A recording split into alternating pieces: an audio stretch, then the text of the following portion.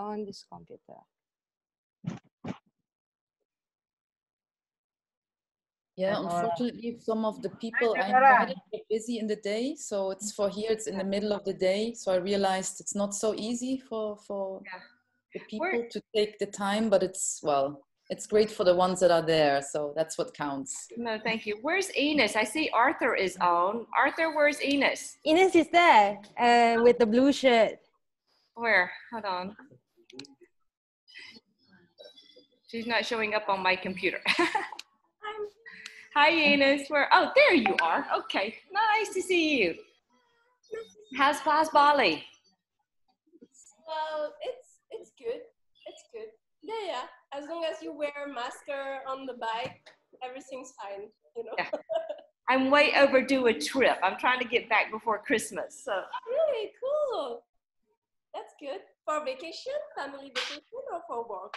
Yes, I want to stay for like a month. Oh, really? That's cool. It's good. So Liza, you want to start now? Yeah. Okay. All right. Before everything, I would like to thank all of y'all for having joined this talk. Albeit it happened on a Friday night. It's supposed to be like a party night, but like socially distanced party. So my name is Liza Marcus. I'm from Isa Art and Design. We are a gallery at South Jakarta, quite a new gallery, but we have been in the arts for a long time. And in our roster, we try to champion female artists, and we are really aware of the existence of other more alternative Indonesian narrative outside of what is usually represented as Indonesian. Therefore, we opened this exhibition, Buah Tangan, which is also part of the Art Jakarta virtual exhibition, Art Jakarta virtual program, with a group exhibition by Indonesian Diaspora Artist. But this is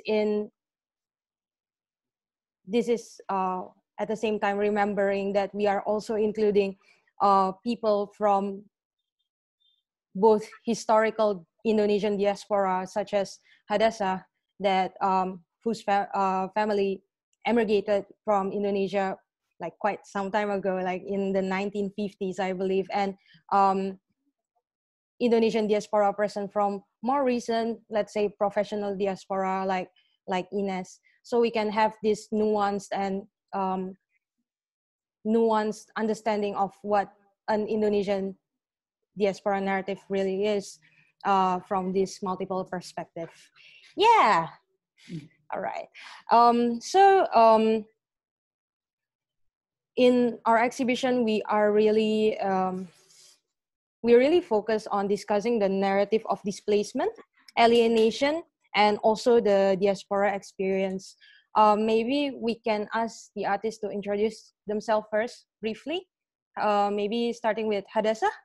Hadassah, can you introduce yourself? Hi, I'm Hadassah Emmerich. I'm a Dutch artist, so born and raised in the Netherlands, in the south of the Netherlands. And at the moment, I live and work in Brussels for the last 5 years. But I've also studied in London for a few years. I've lived in Antwerp and in Berlin. So I've been a bit around Europe to see what the art is like, and gone through different kinds of art education. So that's maybe a bit about me. My practice is painting based. Also, I do murals. Had a big commission last year in the Netherlands Embassy in Jakarta. That's what's brought us to also meet. So it's fantastic to make that connection through work with Indonesia.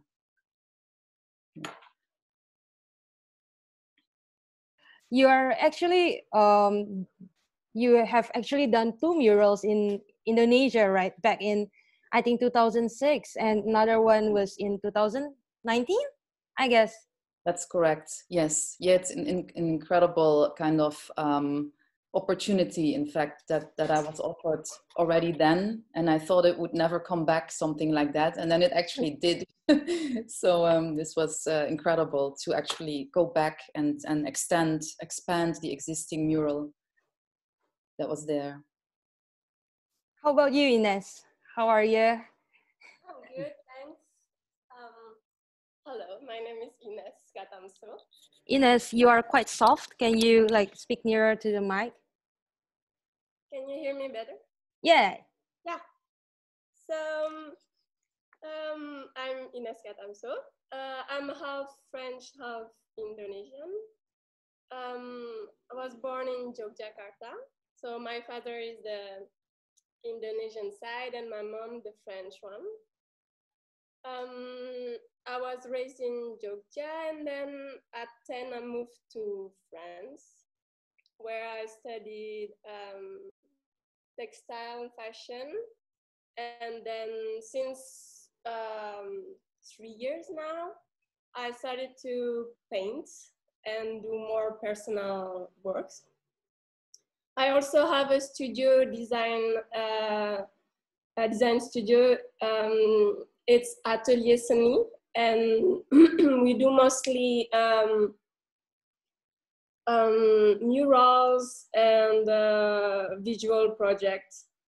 So, which is more graphic, also fashion design, but mostly mural and artwork. So yeah, that's it, I think.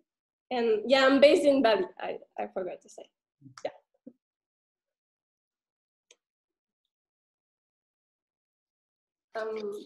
Yeah. Thank you for the introduction by both of y'all. I think I would like to start the question, because we started this discussion with like your mural, Hadassah, with you first came to Indonesia in the 90s as an art student. Is that correct? Yes, that's correct. But back Indeed. in the Netherlands, you were surrounded by this Indo-Dutch culture as well, with like all the pasar malams and like your performances as a dancer back then. Can you tell us how different do you find the Indo-Dutch culture that is already adapted and reimagined in the Netherlands as compared to the actual Indonesian culture that you experience in Indonesia? How does the experience goes for you?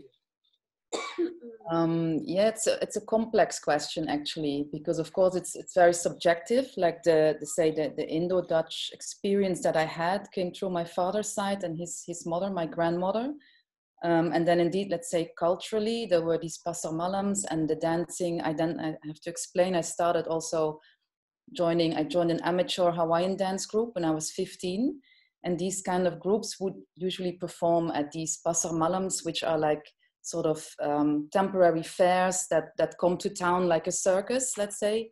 So they're there for a weekend and you can visit and eat Indonesian food or rijsttafel, or sort of have this sort of experience as if you would be in Indonesia, I guess. But I didn't know any better at the time what's what, you know. It was already very influenced just by, of course, movies or books I'd read. I was reading also Marion Bloom for secondary school. So of course I had an idea of what it could be. Then in the same time, I have to say my personal experience maybe came rather from, my curiosity came almost rather from absence than presence, because my dad didn't really, so let's say, educate me historically, or also he couldn't, perhaps. He was a child when he left Indonesia. He was only 6. His brothers were much older, but they lived in another part of the country, so I wouldn't really be able to talk to them about it. So I really had to go and find out for myself in a way. And I really wanted to. I was very curious in my early 20s to go. And I organized it sort of very improvised, with finding a teacher and writing letters and waiting for the response. And then I just remember arriving on the airport, and it was a real shock already. The humidity, the smell, the amounts of people everywhere. It was nothing like I had ever imagined. You know, so it was really, really amazing to suddenly, I was really overwhelmed. And I lived in a guest family with 3, kids my age. So it was, let's say, they were also studying, but they still lived at home. I already lived by myself. So there were these big cultural differences of also, you know, what you do as a young student, what time you're home, just all these things suddenly I was confronted with in all levels, which was really, really interesting. Not easy, you know, it wasn't an easy, just wondrous trip. It was quite confronting to be actually there all by myself, you know, but I had wanted it and I got it. So it was good. But it's very hard to really specifically locate the differences. It's very difficult. You could say, you know, it's a bit like entering a theater stage in the Netherlands. If you go to these fairs, it's all staged, it's all happy music, nice food, nice smells, dancers. It's just a sort of the, you know, a perfume, let's say, of what it could be.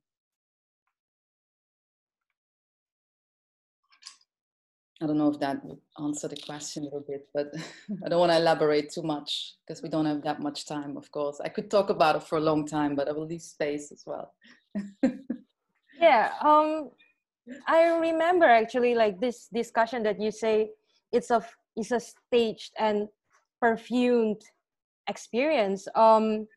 Actually, it happens in Indonesia as well. We are in some part and some subculture, we are quite fixated with that sweetened and saccharine past.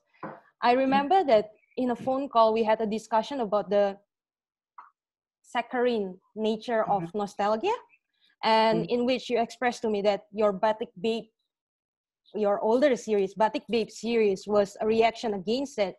Can you elaborate more about how your Batik Babe series is going against that saccharine nature? And maybe you tell more about your Batik Babe series for the audiences that are not really familiar with it. Yes, I think rather than a series, it was kind of an alter ego or a persona that I created sort of in the early 2000s. Yeah, that's an old work.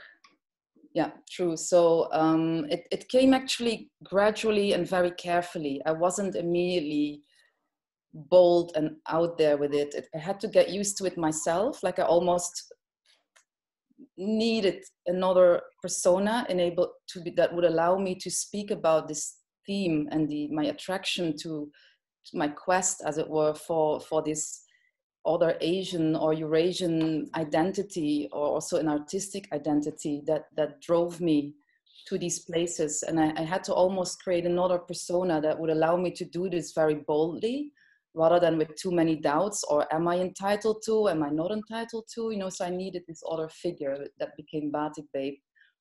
And under her kind of authority or name, let's say, I was able to do these very bold murals and reference very specific and direct, like the Batik heart.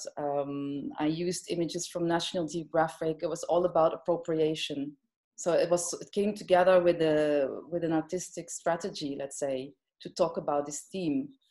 That was very bold. It was very in the here and now. Had a bit relation to street art, to a very sort of was a Eurasian woman, you know. So with a business instinct, with not hindered by, let's say, emotional blocks. You know, I really created this persona that I was like, she's got to be fast, she's got to get to the point, she's sharp with it, you know. So I was really about, and that grew over a few years into using this person in the titles of my show. Let's say that I found was very exciting and also dosed with humor for me. You know, it had to be still giving the audience also a way to get curious, to get triggered, to want to come and see it. So that was Batik Babe. And then what was the other part of the question? How does it go with your statement as, how should I phrase it? It's, you are problematizing this sweetened nature. Yeah. How does it react to that? Is it the over loudness of it became almost like a cynical commentary towards it, but at the same time it's exposing the problem but aestheticizing the problem at the same time? Is that around what you are doing? Yeah, I think it's true in a way, by sort of blowing up the stereotypes, the exotic dancers, the calendar girls, you know, the sort of the tourist ads, and it helped me to really then, you know, address this theme, these themes and the problems of these themes, which indeed, as you said, it is sugared, but then I sugared it even more, you know, it was even blown up to an extent that it's too sweet, you know, it's clear that it's meant to be like that, like deliberately exaggerated, and indeed pull it away from this nostalgic, sentimental journey kind of feeling, which was very appropriate, like very deliberate for me at the time. Yeah, I think that's a strategy, isn't that? Like, rather than countering something by going against it, you are pulling it into an extreme, so that the problem within it became accentuated naturally. It's synthesized in the mind of the audiences that there is something that is not quite right with this kind of vision. It's something that is fantastical, but at the same time kind of, should I say kitschy? Like, it's a kitsch, and in a way or another. True, I was interested in that, and the abundance, you know, the overlayering on top. So there was these jungle-like paintings that sort of, yeah, all these lianas and intricate nets of possible meaning that I was interested in presenting in regards to that theme. Yeah. Oh, Bu Carla is here. Okay. On that also, your current painting looks aesthetically very, very much different than the Batik Babes. There's still the element of those colors, like very loud, very overly tropical, overly like exotic color, but the form has transformed so much. What was the turning point, and how does the two carry the same message, but yet the output is very different visually? True, it's of course it's happened over a longer period of time. It wasn't overnight. I think this period of Batik Babe slowly came to maybe and I wouldn't call it an end, but it started to shift perhaps towards 2008, 2009, 2010, where I think also the time changed. You know, we had the crisis. I was living in Berlin. Things were more gray, subdued. I think what I said, I started to have a need for introspection about everything. It kind of, I think the constant taking and putting into your soup, you know, the appropriation. At one point, let's say the sponge was kind of full, perhaps, you know, where I started to want to speak from the inside out rather than keeping layering external things into my vocabulary. I became almost curious about this other internalized, where it could come out from an internalized point of view and then expand back from there. So that was a very slow and long process that I had to just work with. I couldn't stop it. I couldn't do more monster murals, you know, as I called them later. They were sort of monstrous, like almost eating me up at one point, like physically. So I think this physical element remained very important also in how I make these new works, what they deal with, what they represent as image, also the body, the female body. Labor, you know, it's still all in there, the labor of making. So for me, it's actually quite going back to new work, to Batik Babe, in a really different way. There's been another period in between that was more muted. I think now I'm really in a well-balanced, if you can call it like that, point of the work, where I'm more in control of working with my energy. Also with the murals, I can work better with assistance. Like at the time, I would just sort of blow everything, blow the candle, you know, like burn the candle on two sides. I just couldn't even, I didn't even think about it, you know, I just gave it all and then wondered why I stood there with empty hands at the end or something, you know. So it was a very existential process. So I can probably explain it like that, both with an introspection and of course an intellectual curiosity of how I can approach this theme without being overly appropriating stuff all the time. So that's really where it came from. I remember you told me that this turning point happened around during your residency in Curacao. That's when I really could come out with the first works that were made like this, that really addressed the thematics again in a way that was bold and direct and layered in the same time. It's true. So that was end of 2014, just before we moved to Brussels, where I felt I finally had a grip on a new way of working that completely satisfied all the I could tick almost all the boxes of my own how do you say it, what I needed to be in a successful artwork. You have your own list of what it should do, and I think then I finally managed to sort of break through that. So that's, let's say, then indeed 5 years ago. So it took some time. Of course, and the result was great. I'm jumping a little bit, Ines.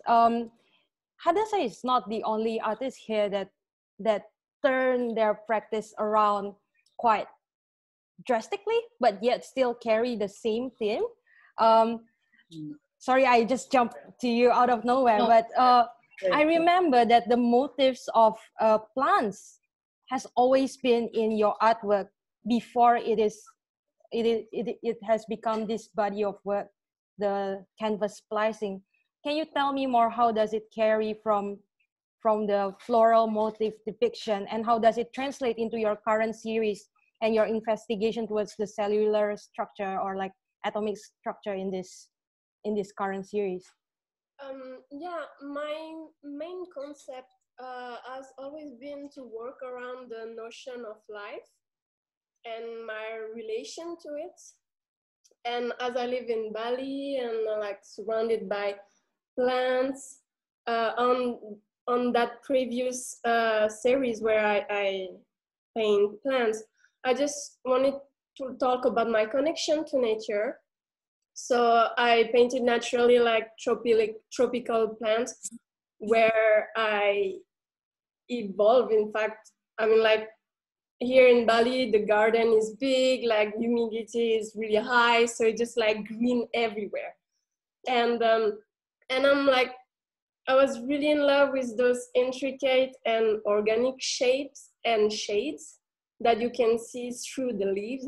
I was just obsessed about it, and I wanted to paint it. And there's always character behind the plant, and it could be me or anyone else, but it's just talking about this connection that we do have with nature, and that we tend to forget like more and more now, I feel.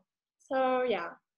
And then I got bored and I had to move on, and I started to explore more into the scientific side of life. And then I study a lot biology, astrobiology, and some like a little bit of quantum physics. And I discovered like something even more amazing, to work with. So yeah, I'm starting a journey like into biology and astrobiology, and I think it's like a long path, and it's really worth it. I mean, like, I'm really happy about where I go now. So yeah.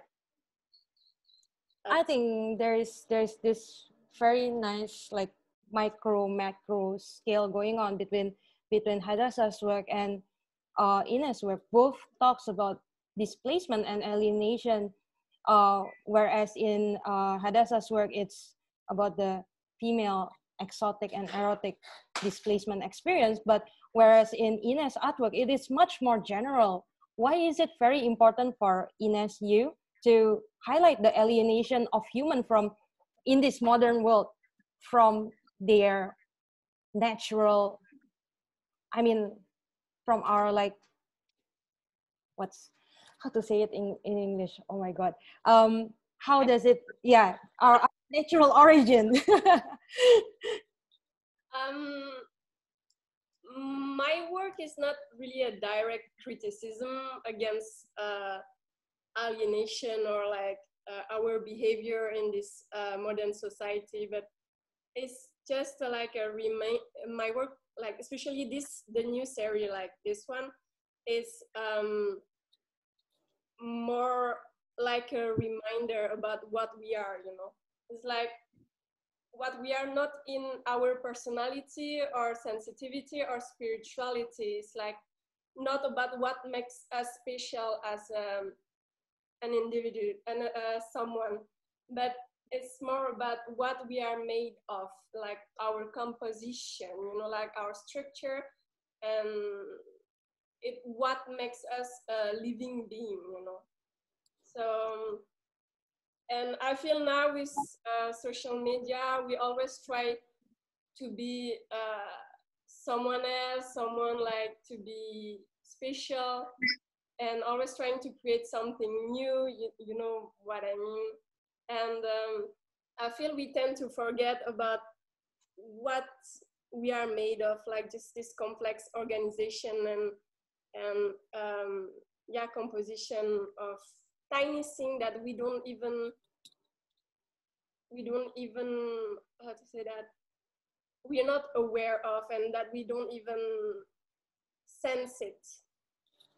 Like we have like many organisms living in and on our body, and then we are basically just an ecosystem, you know, on ourselves. And I think it's great to remember of this point, you know. So it's, yeah, the painting are just a reminder that we are made of billions of cells, and that we have more neurons in our brain than stars in galaxy, which is like, you know, like it's mind-blowing. Like, and yeah, I think it's Antoine de Saint-Exupéry is like the writer, author of Little Prince, you know, like this famous book. Yeah, he always say like the essential, sorry for my English, the essential is invisible to our eyes. So yeah, I think that's it. It's, yeah, my painting are just like to remind us. Yeah. Is it the reason behind why you paint these cells so big, bigger than life size?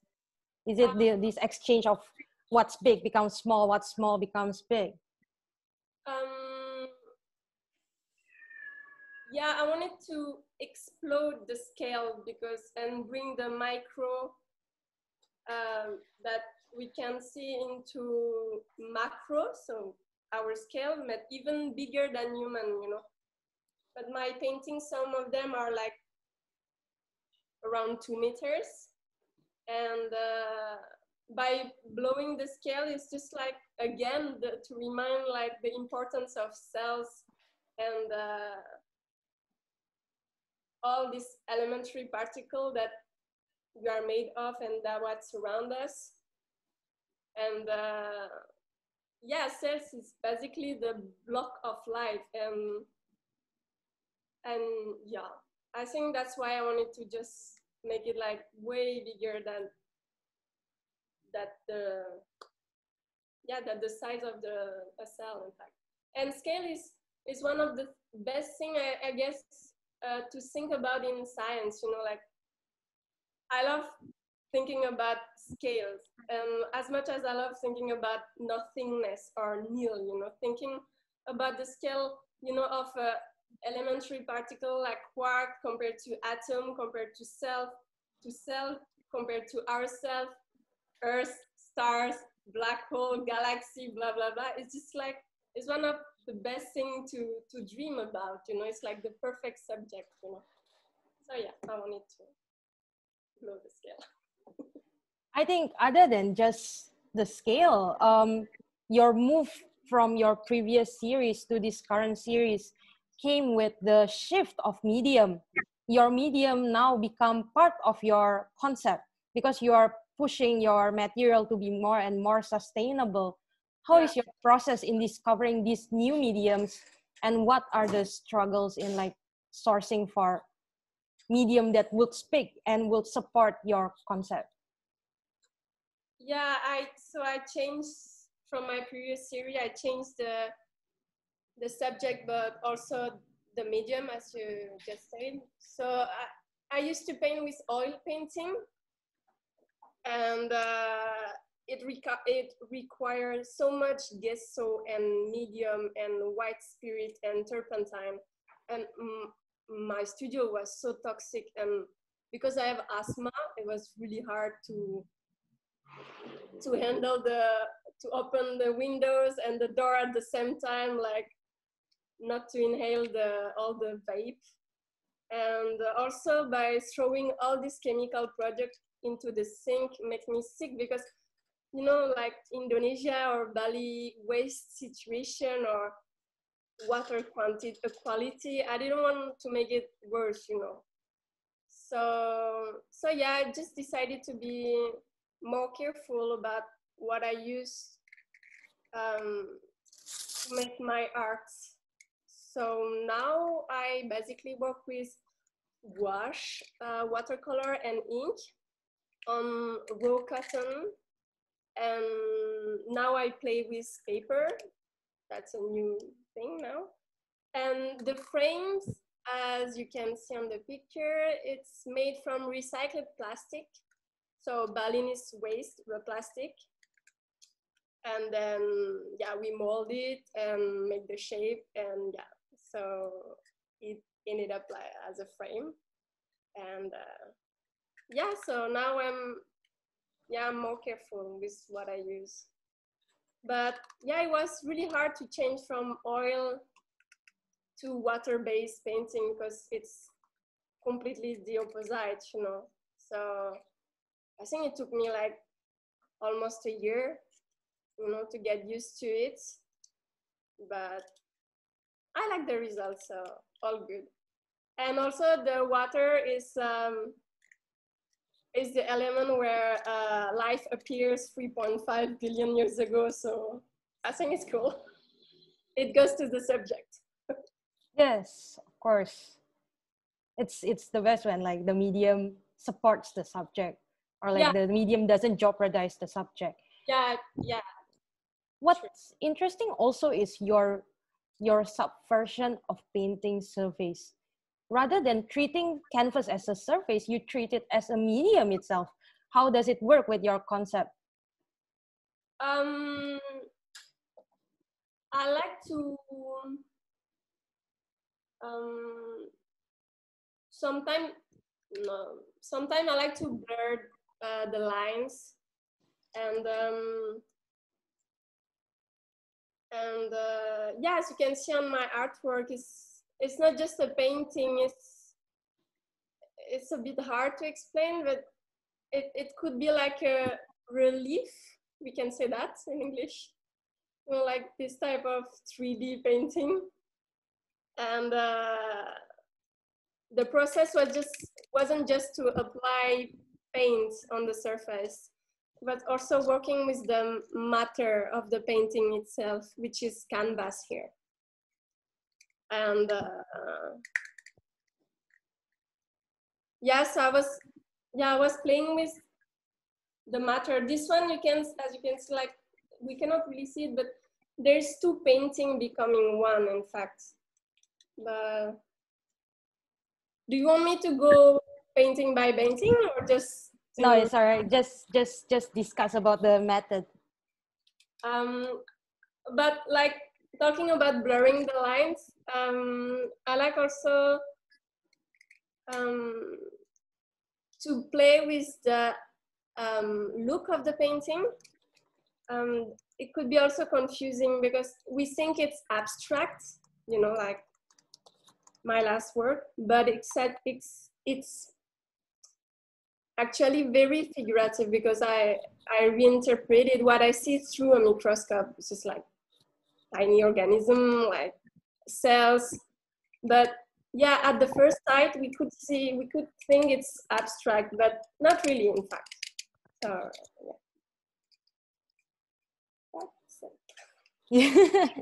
Yeah, so like blurring the boundary between like painting and sculpture, between textile art and like just a painting, just like decompartmentalizing the genre of art. I think that speaks a lot about what you see your identity as well, because previously you say, oh, you don't like to be classified into Frenchness or Indonesianness, but rather to be like just this human, like what you say in your painting, just this composition of cells, like as a being. I think that's a very nice way to look at our ownership of the land, our nationality, because it will always be, when we think about nationalism, when we talk about cultural identity, there will always be this gray spot where things melts together, and that this in between cultures, in between narrative needs to be highlighted more, because what is accepted by us, what is propagated in the society, is this very compartmentalized, very squared of understanding of our citizenship in this world globally, or in Asia, Southeast Asia, and other regions of the world. I think I want to go back to Hadassah. Just like Ines, like your Ines medium and art making process becomes part of the concept itself, become part of the meaning itself. Hadassah, how do you see the printing process? Does the act of printing, because now you print your paintings, how does it alludes to any concept or meaning that you want to express in your work? How does the process of the act of printing supports your concept? Yeah, I've used also printmaking in my older work, but there was really a way to reference, for example, primitivist art or paintings of Gauguin. Because of this, I would also actually use lino cut or woodcut directly, so in a more traditional way and how it looked. And then gradually the printmaking has become, for me, an autonomous way of painting. Like now it really, for me, addresses problematics of painting, such as the gesture, for example. My painting gesture is basically really almost denied in this process of printing. So you don't see really any brushwork or any brushwork that could reveal my my temperament, let's say, as it would usually do. So I'm purposefully using this also to also, it helps me to construct the image and the composition much clearer. Like I don't sort of drown in my own endless way of brushing away, which was never really my thing anyway. So it's not about that in my work, about my supposed virtuosity, let's say. So this printmaking aspect allows me to really talk about aspects of crucial to painting for me. Also about the you know, the frame, how to crop, where the image goes out of the frame, or of course the aspect of repetition. Like I can basically repeat my motifs and test different variations of the same motif. So it allows me to be more investigative in my color exploration, and how this comes about when you put these images, then these paintings next to each other. Like you can really then, and in that same way, it goes back to the thematics of commodification, of offering this idea of variety to the customer, you know, like in capitalist society. Like we love these vitrines where you want the blue or the red or the green or the purple, or, you know, so in a way I'm playing upon this with this technique. It really allows me to explore it more in depth, and also in the same time breed my own species, you know, like keep working till I get unexpected color combinations while sticking with the motif. So it's, for me, it's really sort of coming home, this technique, this technology of printing in painting. Like I don't see myself as a printmaker in the end. I really see this, especially more than before, I see myself as a painter. Funnily enough, it had to be through this way. So yeah. Yeah, other than just bringing up the element of slight variation, your usage of stencil really brings up this element of slight variation, and your concept of commodification and whatnot of like the female or the exotic bodies. This template also create this aesthetic of like human body that is essentialized, human body that's essentialized into cylindrical, very volumetric, geometric shapes. And sometimes it reminds me of like even like cubist or even futurist because of the repetition, or pop artworks. Are you influenced by any of this movement in any way? And what are the reasons that these bodies become so simplified, so industrialized in its looks? Yeah, no, definitely. I think anyway, my old work also found an entry through the use of popular culture, or let's say pop art also. Let's say with the Calendar Girls and you know, the National Geographic and the big exploded heart shape. So there was always that aspect present in the work, which I feel now is indeed more internalized. The pop art, still in a very important exhibition I saw in 2014 in Tate Modern, The World Goes Pop, was for me extremely important to see, because it showed a lot of pop art we had never seen. We only knowing it as the American pop art, but it showed pop art from even the Eastern Bloc, things I never knew were there. And it also a lot from female artists that had never been recognized, and actually used pop art as a way to address domestic issues or domestic violence or repression in all sorts of ways. So pop art was never, I learned a lot through that exhibition. It was never the pop art as we know it superficially, the American sort of celebration of consumer culture, or criticizing it. There's so much more to it. Yeah, like Kiki Kogelnik, for example. So it was a huge revelation for me to see that, and it really showed me I'm very interested to keep addressing my interests and themes through this way.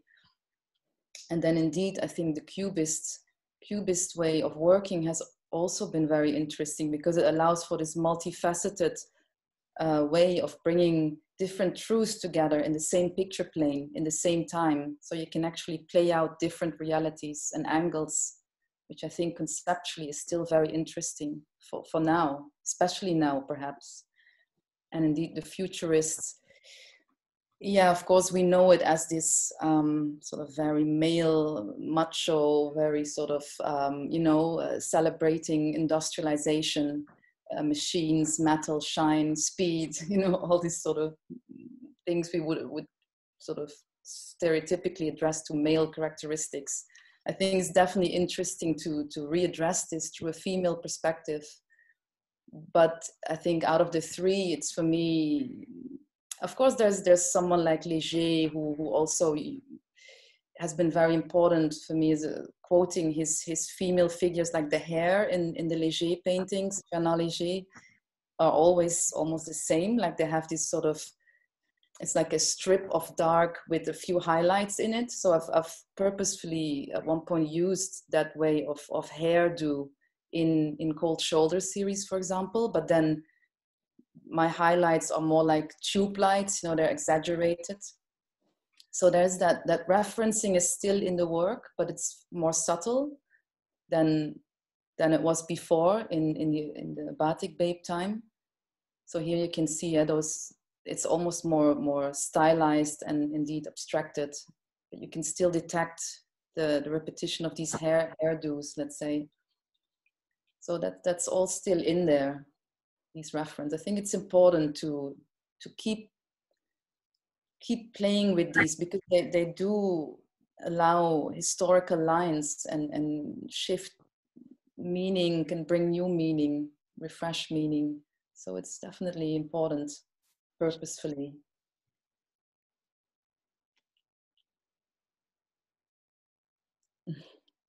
I really like your statement about how pop in the West, pop in America is a celebration or something, or like that futurism is something that is very masculine.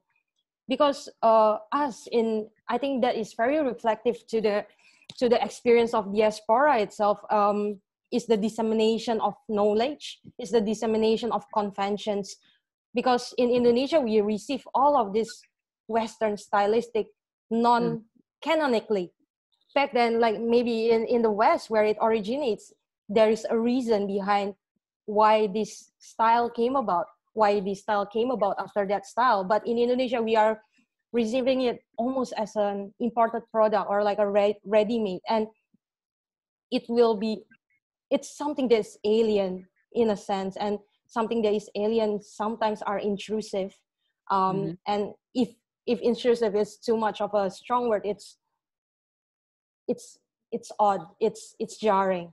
And it will be always interesting to see what sorts of the tournament take place, what kind of like creolization that happens to this art movement, how art movements such as Bauhaus, Futurism, Cubism is made sense in Indonesia, how Indonesian artists made sense of it through its own meaning, and therefore made it themselves turn it against its own head, if I would like to say it in a more radical manner. And that's the same goes with like diaspora culture.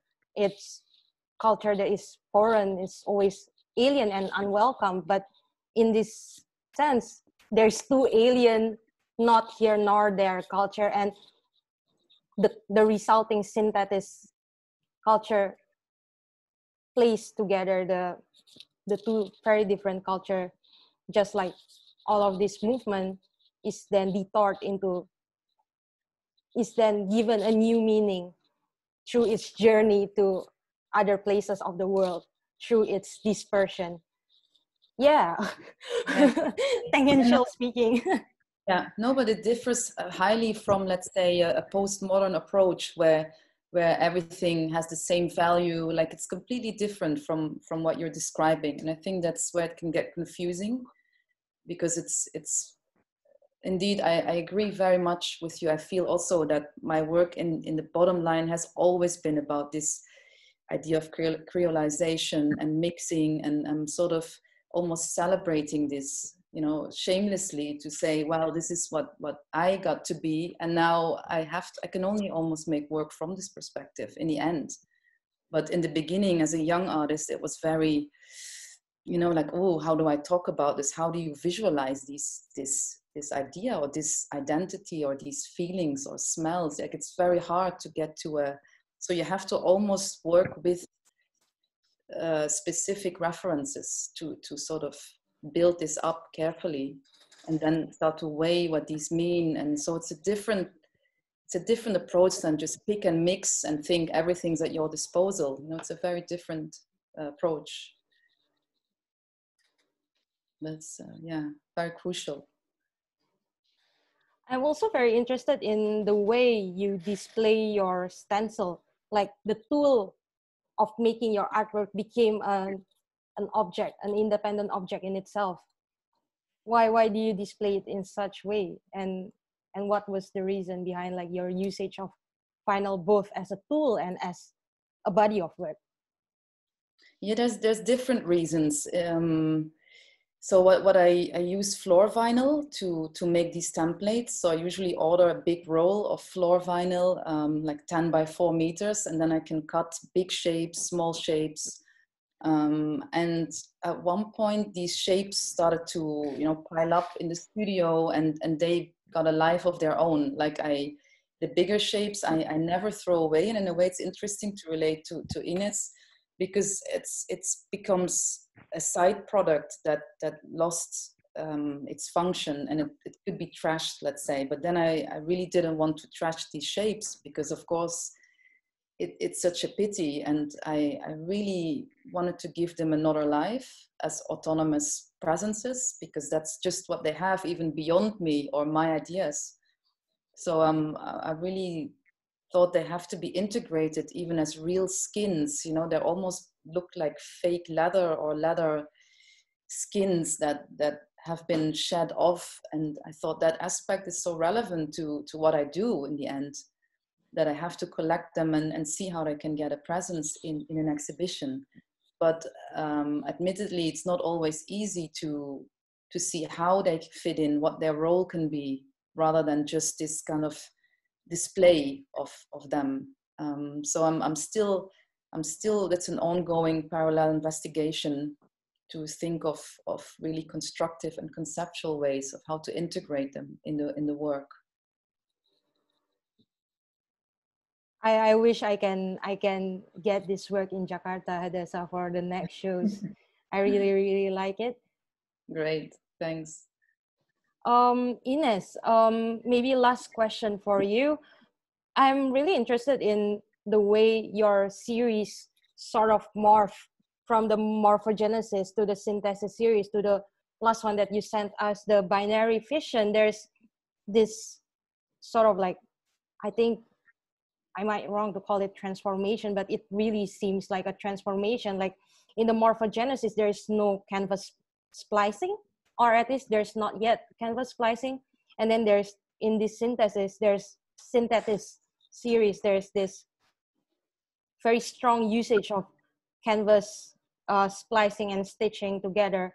And then in the binary fission, the canvas folding and stitching and splicing acquire this symmetrical form. Why are, what's the reason behind this development? Is it like a linear development, or you are working on the series simultaneously at the same time, and it just so happened to acquire different kind of shapes? It was a proper evolution. Like I started with morphogenesis, so the more simple one. It's basically like just a study of cells again, what I could see with a microscope, and the splash of painting.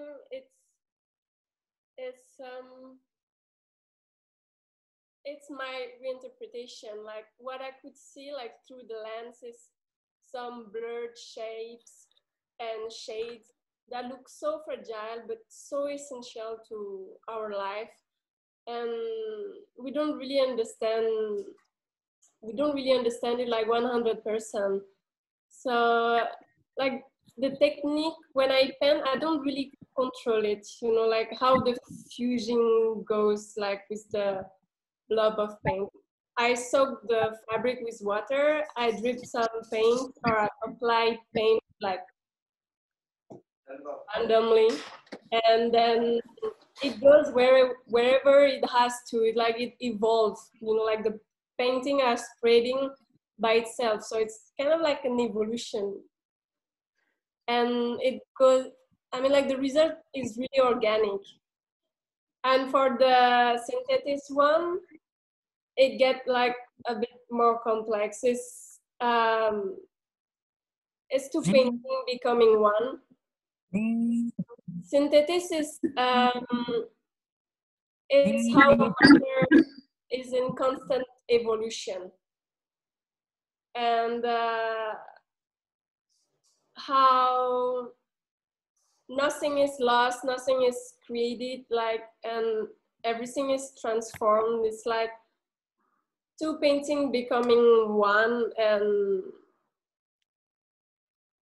yeah, so we kind of like lose the identity of the background painting and the first painting. So it's becoming like another identity, like, you know, like something else. And how matter evolve. In fact, even like when we die, like our atom is still exists, you know, we are not here anymore, but our elementary particles still exist and go somewhere else and becoming something else. It's just like in constant evolution, in constant transformation. So yeah, I wanted to play with several painting and trying to play with it and trying to make something, you know, maybe more 3D for this one.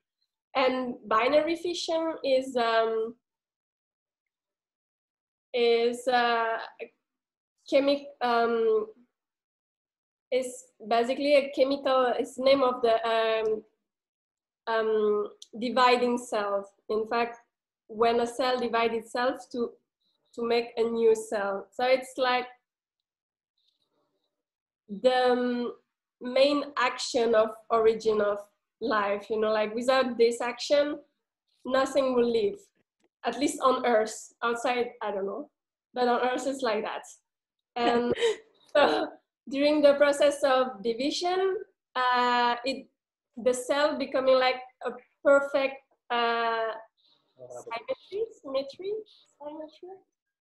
And it's what I wanted to express into this artwork. So again, like two painting, maybe becoming something else, and yeah.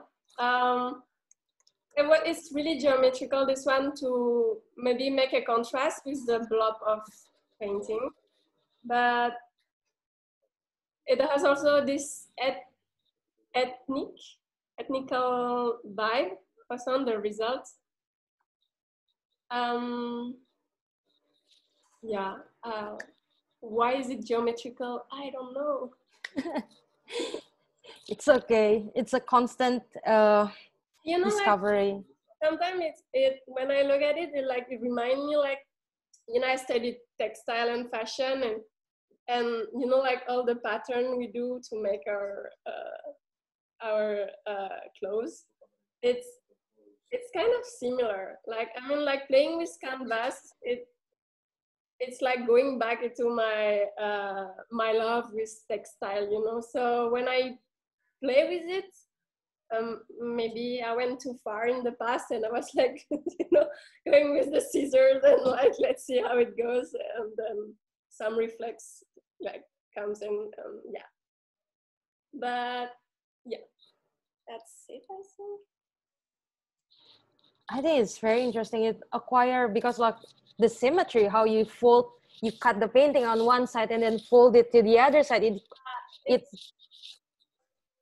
It's really hard to explain. Can you put the picture? Can.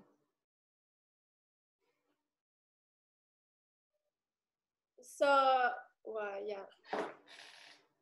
So in fact, there's two paintings. There's like the really like monochrome of blue kind of, and one is like really colorful. So the colorful one is the background, you know, that we can see. And the blue, I cut it and I flip it on the other side, so you can see the symmetry. In fact, I think everyone is last, but yeah.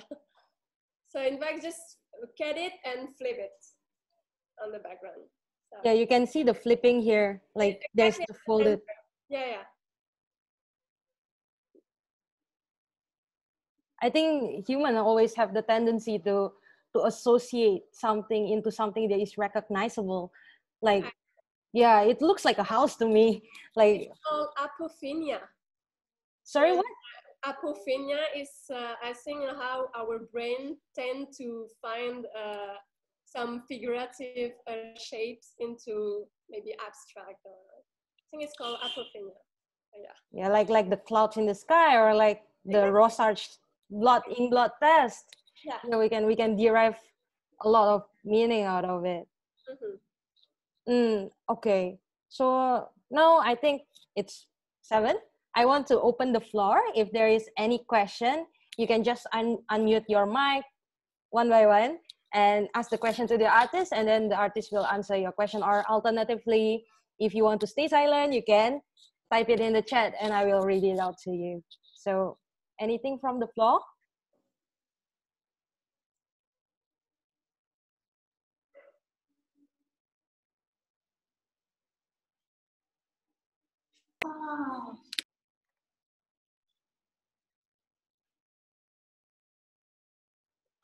Any comments, Bu Carla or Bu Melani or Deb? Do you have any comments? No? Yeah, hi Hadassah. Can you hear me? Yes, yes. Hello, Carla. Wonderful you're here. Great. Nice to see you. Nice How to are see you? Good, thank you. How are you? Okay. Wow, fantastic. Yeah. Yeah, I can't see your paintings too well because I'm looking from my handphone. It is very small. But of course, I remember something from some time ago, and there is some similarity, I think. Mm-hmm. Yes, we met back. At the Erasmus House. Yes, yes. So we've met already in 2006, and then again last summer, right, in Jakarta. Yes, yes. And even yes. So yeah, it was fantastic because Ibu Carla also the book you showed the book about the Indonesian women artists, and it was really great to have this other exchange. Yeah. And, yeah, I remember you even wrote an article in 2006, right, about the mural. Yeah, I think so. But do you have that article? I don't have it. I also unfortunately don't think I have been able to retrieve it so far. I've been looking for it as well, but yeah, it's unfortunate. Yeah. Yes. But I remember you, of course. Fantastic. Yeah. So when Right. are you coming again? Let's hope very, very soon. It's a plan. I'd love to also visit Ines, and you know, it would be wonderful to see you again.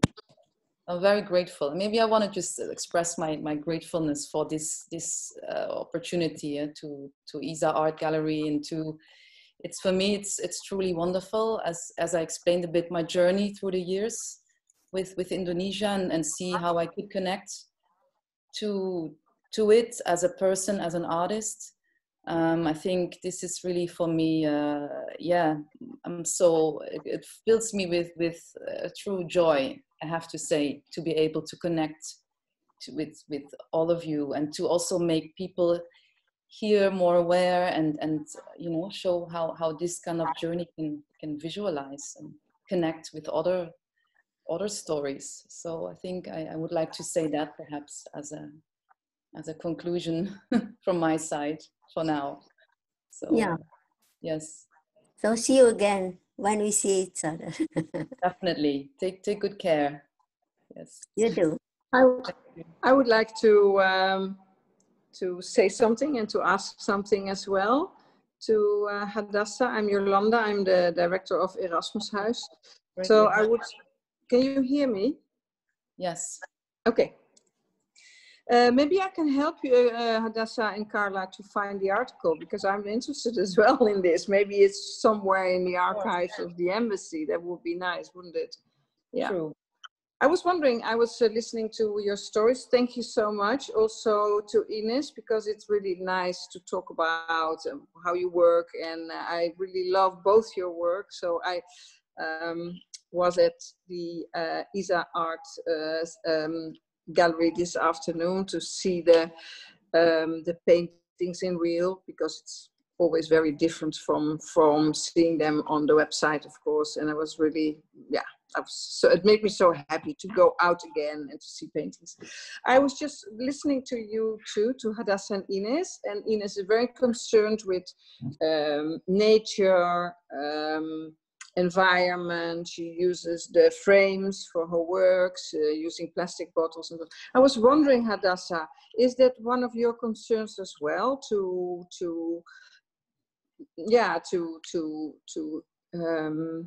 use environmental, how do you call it, to not, because it's quite an issue nowadays, and using, of course, we know that painting and all kind of arts are also very polluting, can be also very polluting. Is it is it in your mind? Is it? Do you work with these kind of ideas to change your way of working, or? Yeah, I have been thinking about it, definitely. I think the good thing about this technique I'm using, it's still oil, it's oil paint, but the good thing is I basically don't need mediums for this technique. So I use the pure paint as it comes from the consistency. I don't need to water it down. So like put turpentine. So I don't really use these kind of mediums. So that's one good thing. So I don't need to put it through the sink as well.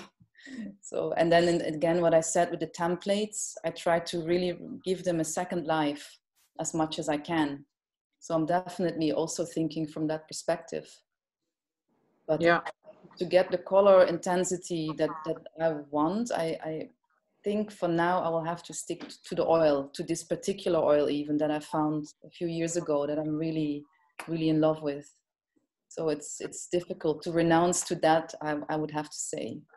For, you know, is this also, because I don't know, is this oil paint also the same you used in the murals in our embassy? That's printing ink, but also there I've used sort of water soluble type that the odor doesn't spread. So it's also not the old fashioned one that's actually quite toxic.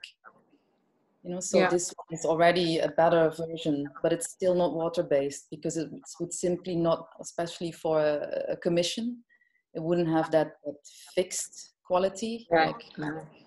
So definitely different concerns have to come together. But definitely think about it, definitely. You see it more and more now these days, and I'm not blaming you, mind you, because of course I'm driving in my car through Jakarta, so I'm to blame as much as everybody else. But I was just wondering if it crossed your mind. Helps, right? Every little concern puts in something. So that's how I see it. Yeah. And I want to thank you that I am able to work within your paintings. It's such a bless. It's such a bless. Wonderful to hear. Makes me super happy. Yeah. Thanks for coming here to the. Yeah, great.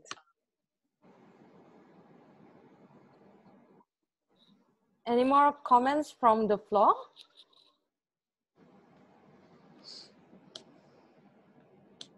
Okay, so I would like to before we conclude this talk, I would like to invite all of you to our virtual space. This exhibition is part of the Art Jakarta Virtual 2020. Thank you, Tom, for coming to this talk as well, and also team Yevanda Fiesta. So you can access it at artjakarta.com. It will be on until, I think, until the 14th of this. What month is this? Of November. Yes. Oh no. Yeah. So if you are in Jakarta, you can schedule individual socially distanced visit through us. And thank you again, everyone, for having listened to this artist talk and join into this artist talk, this 1 hour plus long artist talk on a Friday night. And I guess, hello Tom, hi. Yeah, anything, Bude? Yeah, no, I just want to say thank you to everyone, because yes, it's a Friday night, and Ines, it's 8 o'clock in Bali. Hadassah, you're almost finished, but we so appreciate you joining us and learning more about the practices of Ines and Hadassah. We've been working with them for a few years now, and so excited about their practice, as well as I see Ida Lawrence has joined us today, so thank you, Ida. Ida's also in the Buah Tangan show, and Dr. Milani, Carla, everyone. Yolanda, it was great to see you at the gallery today, so please stop by. Like you said, we're there Monday to Friday, weekends by appointment, but everybody have a wonderful weekend, and we so enjoyed seeing you and hearing from the artists, from Hadassah and Ines. Thank you. Thank you. So much. Have a great Friday. Thank you, Tom. Thank you. Bye. Bye. Thank you. Bye.